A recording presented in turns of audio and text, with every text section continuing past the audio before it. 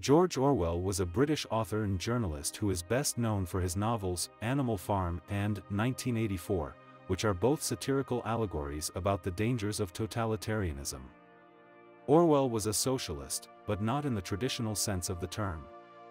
He believed in a form of socialism that was decentralized and democratic, rather than the authoritarian version that was practiced in the Soviet Union and other communist countries. Orwell's political views were shaped by his experiences as a colonial officer in Burma, as well as his observations of the rise of fascism in Europe during the 1930s. He was critical of both capitalism and communism, and believed that the best form of government was one that was based on democratic socialism, which he described as a society where the means of production are owned and controlled by the people. In his writing, Orwell often focused on the importance of individual freedom and democracy, and the dangers of totalitarianism and authoritarianism.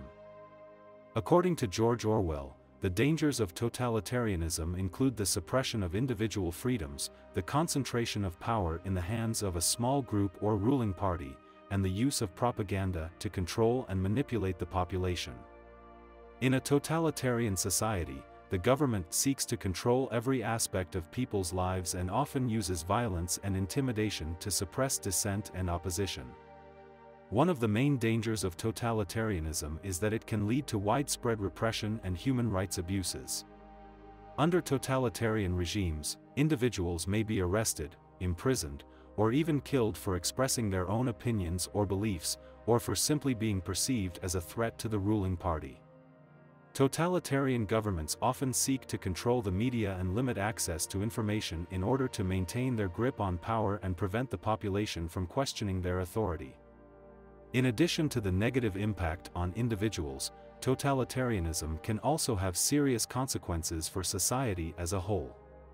It can lead to economic decline and social unrest, as people are unable to freely express their ideas and work towards their own goals. Totalitarianism can also make it difficult for societies to adapt and change in response to changing circumstances, as the ruling party seeks to maintain its power and control.